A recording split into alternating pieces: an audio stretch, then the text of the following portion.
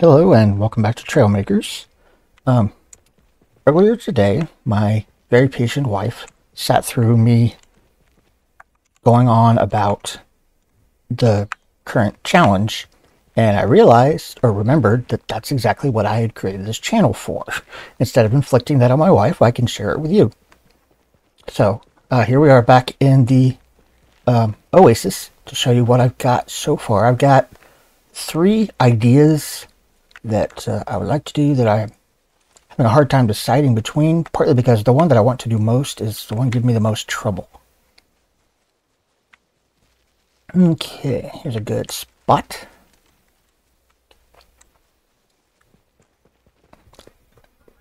So the first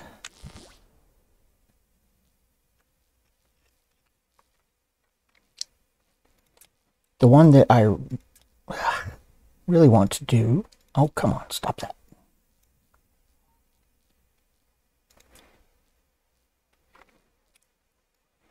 I hate when it does that. Okay. Is this one right here, which is 5 little aerial mines, each with distance sensors to find things and then dynamite to blow them up. And these are supposed to propel them all into different directions.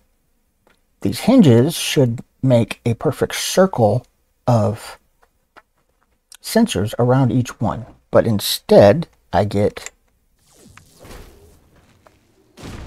this. Oh, well, one of them blew up kind of near something, but as you can see, they don't stay circular. I don't know if it's because I'm propelling them or if it's just something with the hinges or what. That's the one. Oh, nice. One of them came back down. That's what I would like to submit for the self-destruction challenge. But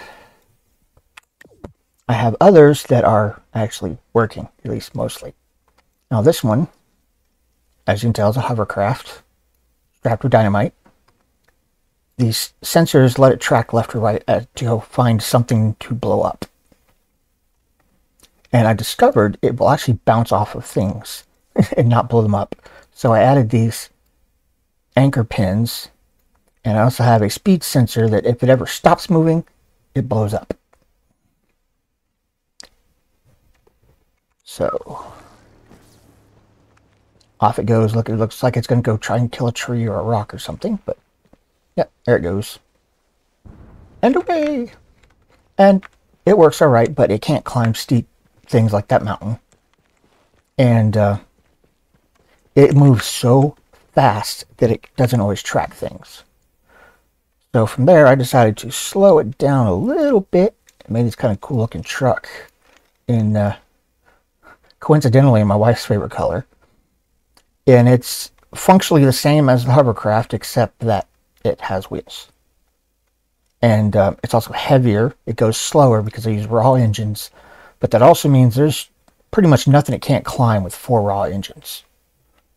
So it can actually climb up hills and get to the shield generators and turrets on top of them, or on top of rocks. And it likewise has a sensor that if it stops moving, it blows up. And also if there's anything directly in front of it, 2 of the sensors are set to really close range. So if it senses things with those, then it detonates. Now, the most spectacular one I have so far is it's the most complicated thing I've ever built.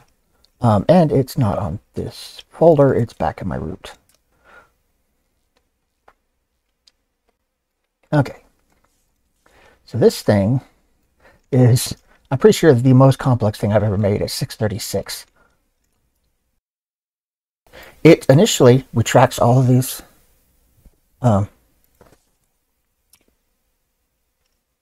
pistons, of course, and starts as a nice tight little ball. And the sensors all around it actually hinge back and forth so I can get a better field of view with fewer sensors.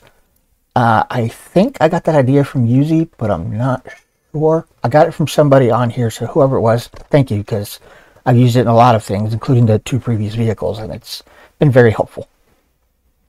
So it goes up here. I can set my maximum and minimum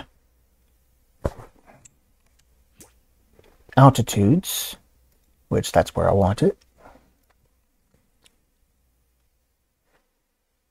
And save with the new timing. And now it goes up to the altitude I told it to, and it sits there. There's a time delay on it. It won't arm for 2 seconds after taking off. Of course, you can set that to whatever number you want if you're using it. But then here's the problem of it. It seems to me like it's right there, but it's just not triggering. This particular sandbox, you can't fly, so I can't just jump up and see. But it looks like I need to make it go higher. Well, get back down here. Or not. Well, that one's just going to stay floating, apparently. Oh. Change this one. No, change this one to 300. This one staying at 300 is not an issue. It just stops it from climbing anymore. And away it goes. Oh, and then the first one saw it and blew it up. That's my luck. Okay. Try that again. This one is definitely the most dramatic when it goes, and I don't know why it does that. It just keeps on going sometimes. Other times it does what I tell it to. Like a lot of people, logic has been kind of hit and miss with me in the last month. So I don't know if it's I messed up or the game is glitching. But either way. Alright, so let's set this then to 275 and see if that's going to work any better. See, I already have some sensors lit up, but it's not exploding. Come on, explode for me, please.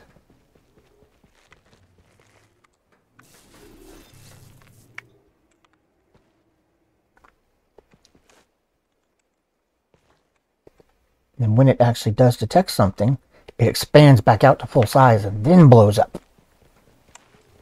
And it's just spectacular to see when it decides to function. Boom! And there you go.